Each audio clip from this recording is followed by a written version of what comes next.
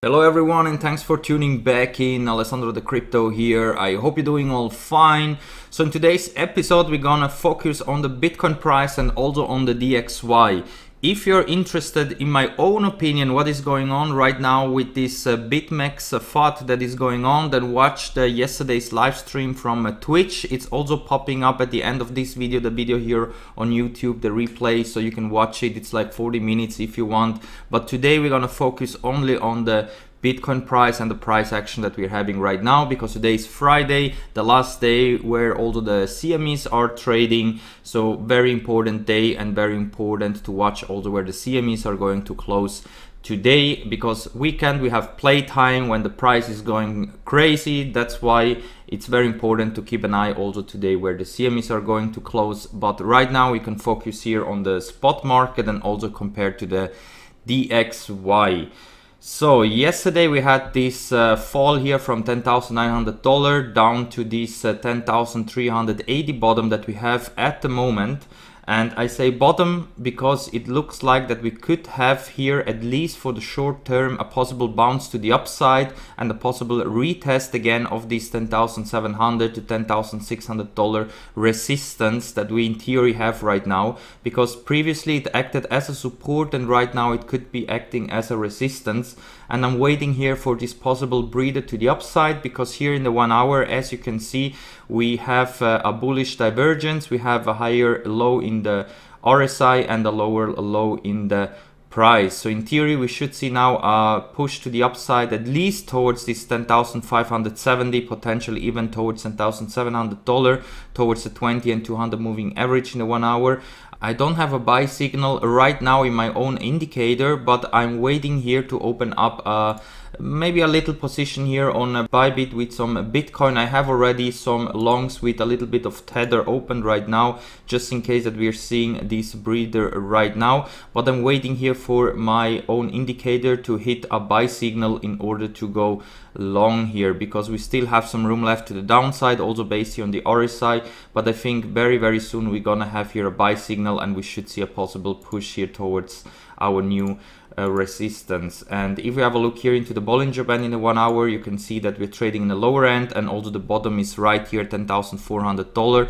So it is very likely that from this area here we're gonna see a possible bounce towards the midline here of around 10,550, in the best case towards here 10,700, the top of the Bollinger Band. The problem is only that everything is shifted to the downside right now, stochastic, MACD and KSD. So as long as here we are not seeing a bullish cross, I think we will see continuation to the downside. But as soon as here we are shifting bullish, I'm expecting here a breather to the upside. And if we have a look into the DXY, here you can see that we have exactly the opposite. It looks like that here we're getting rejected, at least for the short term, here at the 200 moving average at $94, and we could see here continuation to the downside. Also RSI is right at the 50 level, and I got also a sell signal here in the 1 hour time frame. So I'm expecting here continuation to the downside, potentially towards 93.30 in the DXY, and this could lead into a possible push to the upside in the Bitcoin price. And now let's open up the 4 hour in the Bitcoin price, because currently we are trading below all the moving averages, and you can see they're all together here at $10,700. So this price level is very critical right now. If we are able to push higher here than 10,700 and start to consolidate again above, then I think we should be good to go. And this was just a little sell-off because of the BitMEX FUD that we had yesterday. But since I still think we will reach this potential sub 10K levels, I think this could be really the beginning of a major correction down to those levels. But of course, on the way down to this 9K area, we also have some pullbacks to the upside, of course. And that's why I'm thinking if here we are getting also a buy signal in the 4 hour time frame, we could see a possible retest of the 20 or 200 moving average up here, $10,700 at the moment of recording.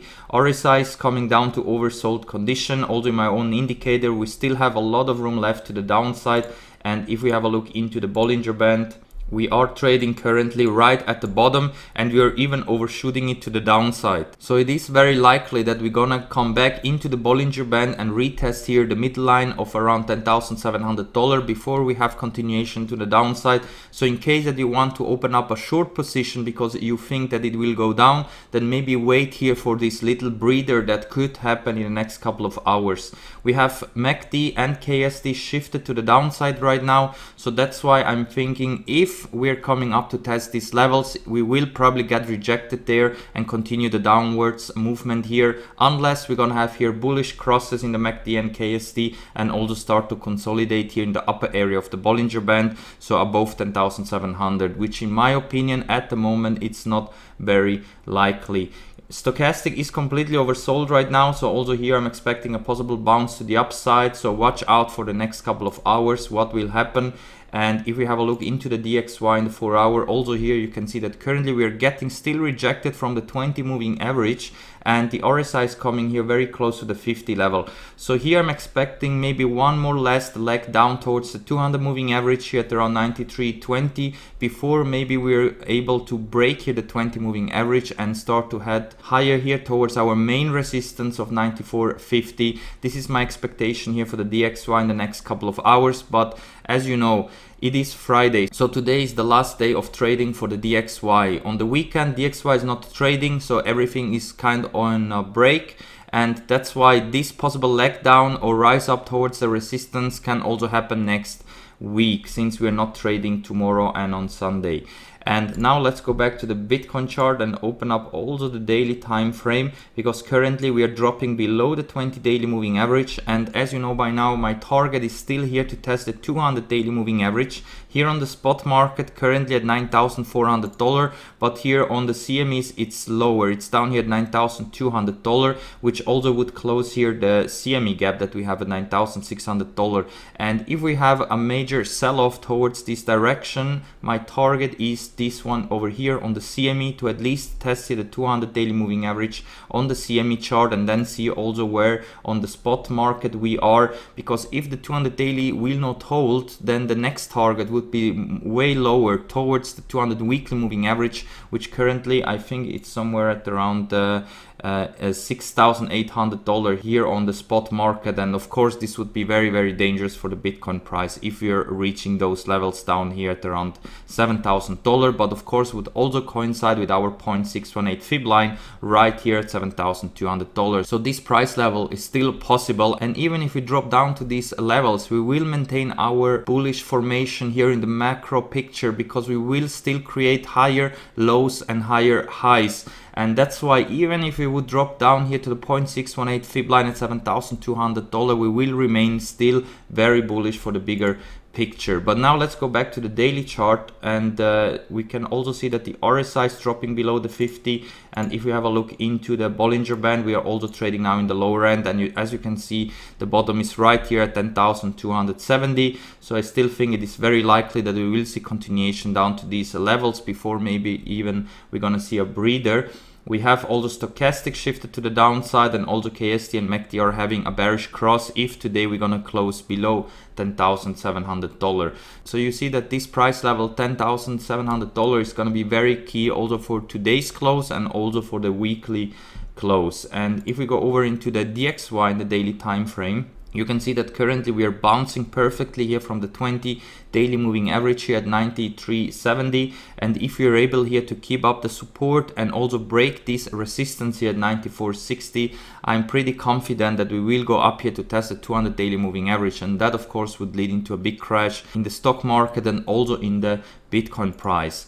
And now let's switch over into the weekly in the Bitcoin price, because currently we are trading still above the 20 weekly moving average, which is bullish. So as long as we're closing this weekly candle above $10,200, we are good to go to the upside. But of course we could still see a wick below here, maybe even towards the 50 weekly moving average here at $9,000. And this is what I still believe, maybe not today, but potentially even next week we could see such a possible short-lived drop below the 20 weekly moving average. But as long as we are closing the weekly candles above the 20 weekly, everything is good to go to the upside. Also RSI is still above the 50 level, and if we have a look into the Bollinger Band, also here we are still squeezing between these two moving averages here, so between 10,220 and 11,120, and as long as we are not seeing any kind of weekly close below or above these two moving averages, I would say that we are still chopping around here between these two price levels, and we still have to wait for a clear close of one of these weekly candles above or below these important price levels. MACD and KSD are flattening out here, so here we are also waiting for a possible bullish or bearish cross, which could lead into a major sell-off towards the bottom here of around $8,200, or if we have a close above, then we're gonna attack again this 12k and possibly also go way higher. Stochastic is oversold currently. We can stay in this region for a very long time before we're gonna see a bounce to the upside, but it's already good that we cooled off here the stochastic and also the RSI. So if we're gonna have bullish momentum kicking in again and push higher than 12k, we will have a lot of room left to the upside, and that's why in the bigger picture we are still looking very, very bullish. So if you see the price dropping lower than $10,000, take it as a buy opportunity. Don't go and sell off everything, because if you're able to buy at 9k perfectly, if you're able to buy at 7k even better, because for the bigger picture, for the long term, if you think 1 or 2 years ahead, you will be doing very, very fine if you caught an entry below 10k. And with that said, guys, I'm gonna wrap it up for now. Don't forget that if you want to trade Bitcoin and other assets up to 100x leverage, down below here in the video description you find all the exchanges that I recommend you.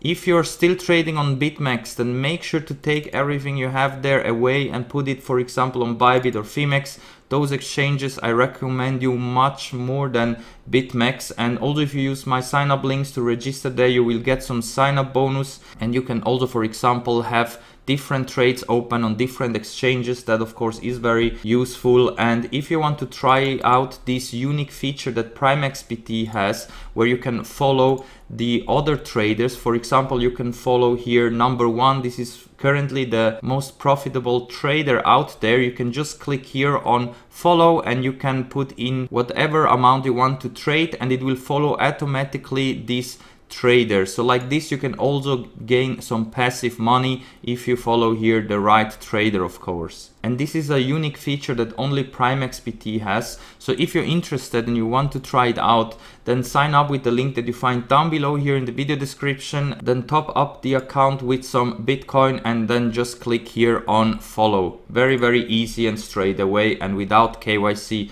nothing. Thank you very much for watching. Please moon up the like, subscribe to the channel, and follow me also over on Discord and Twitch. You find all the links down below here in the video description. So thank you very much, my friends, for your support, and we're gonna see us all in the next one. Bye.